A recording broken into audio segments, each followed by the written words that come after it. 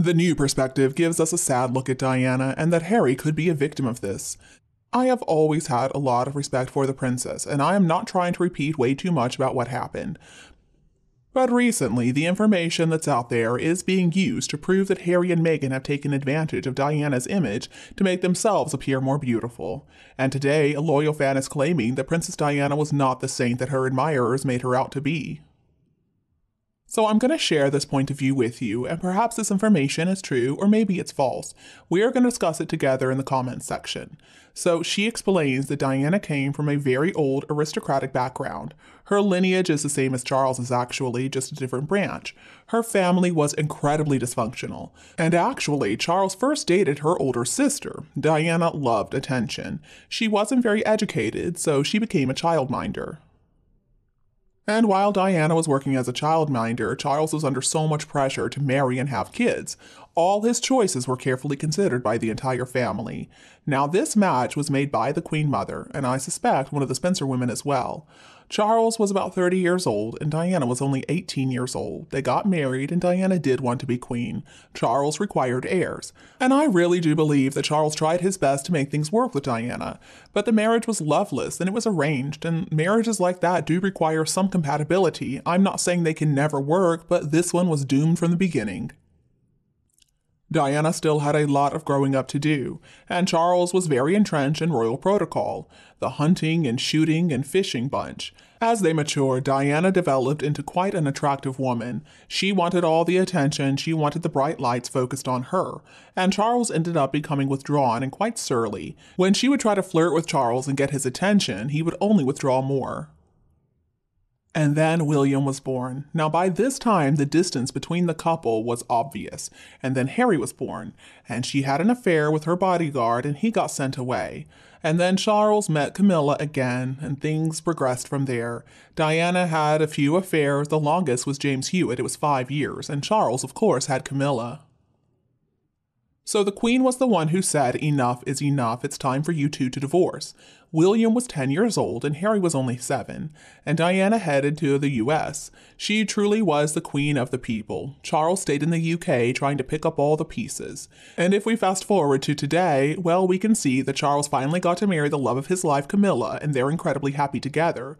William also waited a long time before he got married, and he's also incredibly happy with Catherine.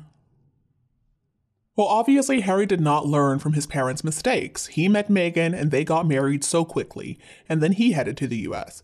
Harry claims that his wife is the embodiment of his late mother. He said in court that he wondered who his father was when he was a boy, that he thought that his father was some guy named Hewitt, and unfortunately he does resemble him. Now, all this is reported facts. These are not just rumors. Diana was no angel. She was a product of her environment like we all are, and she only wanted to be loved and desired. I can't blame her for that. What woman isn't that way? Charles is hardly a monster, though. He's also a product of his environment, and he just wanted to do his duty as best as he could.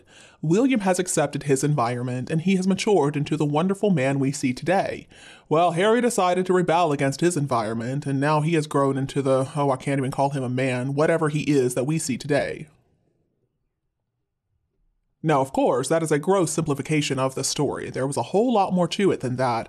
Diana had at least 10 affairs that we know about. The first one she started in 1983. It was with the Earl of Pembrokeshire, Henry Herbert. And I had heard this was why Diana fell out of favor with the royal family, because affairs, if discreet, were overlooked as long as the heir and the spare had already been born. Now, Diana's first affair happened before Harry was born.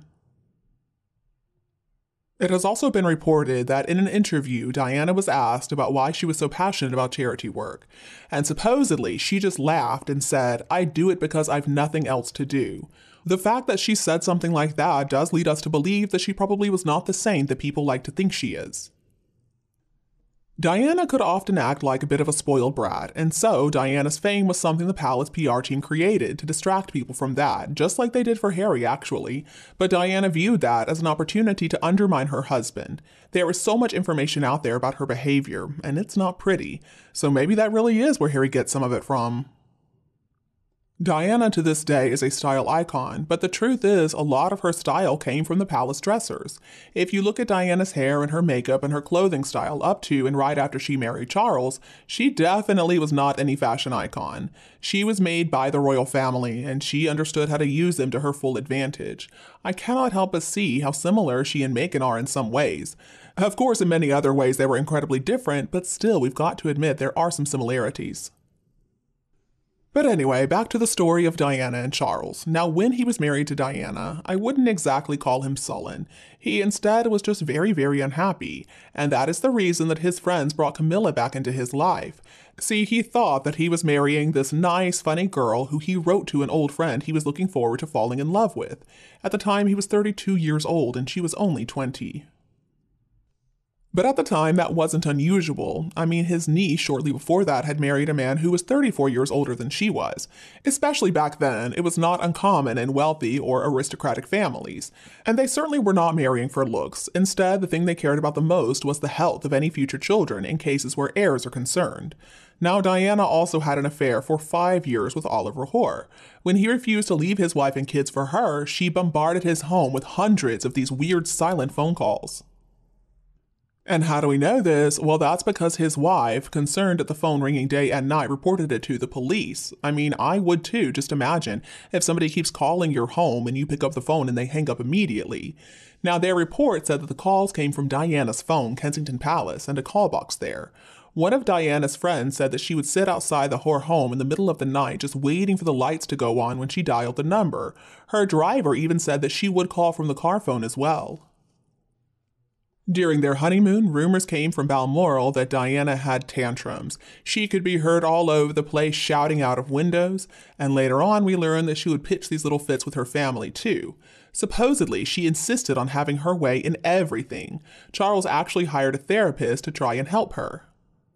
Well, she refused to speak to the person, but Charles also had therapy for 14 years to help him deal with the trauma of his marriage. He wrote to his friend Nancy Reagan that the marriage was like some Greek tragedy that nobody would believe it if they didn't see it. Diana did manage to get away with all this because she was quite manipulative. She butted up to the media people, she would sell papers for them, let them know where she was going to be so they could go out and photograph her. I mean, when she was chasing Dr. Khan, even the operating theater was involved. Face masks and black eyeliner and that beautiful hairdo on show. Diana didn't do anything privately if she believed that being seen would add to her image. Charles Moore is on video saying that she tried to get him to print that Charles didn't want to be king. Well, he refused to write that, so she decided to go on TV claiming that he shouldn't be king. A man who, at that time, had spent 45 years in apprenticeship and dedication to the UK and the Commonwealth. Now, at the time, the Archbishop of Canterbury said in private that Diana had no intention whatsoever of making that marriage work. She was a schemer and she was quite the actress. The person he said it to ended up publishing it in a book, and that was before Diana passed away. Well, Diana made sure that her private phase was kept private, so people believed her. People wanted to believe her. I think Charles couldn't say what he wanted to say all those years ago.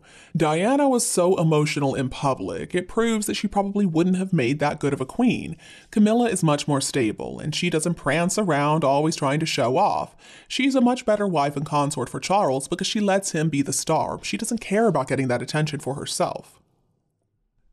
Now, typically, people have a lot of sympathy for a popular woman that experiences problems within her marriage and her mental health too.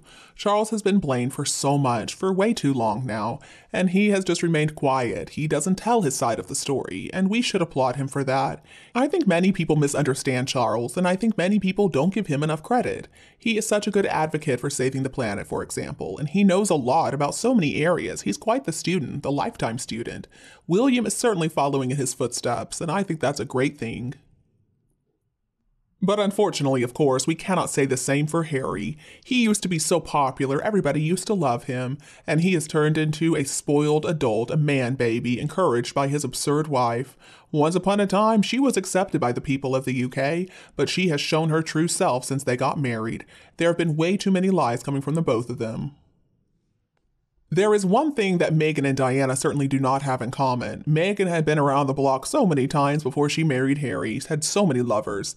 And if Meghan and Harry really have kids, I think the most tragic part of their marriage is that their kids are probably not going to do much better in adulthood. But I guess we just have to wait and see what happens. Some final words from me. Charles and Camilla are incredibly strong, and they are committed to both each other and the crown, and they are going to continue to work so hard and to make the royal family stronger. And for me, that predicts a very happy ending indeed. And don't be afraid to click the subscribe button to get more updates in the future. Thank you so much for tuning in, have a lovely weekend, and we'll be back to see you all tomorrow.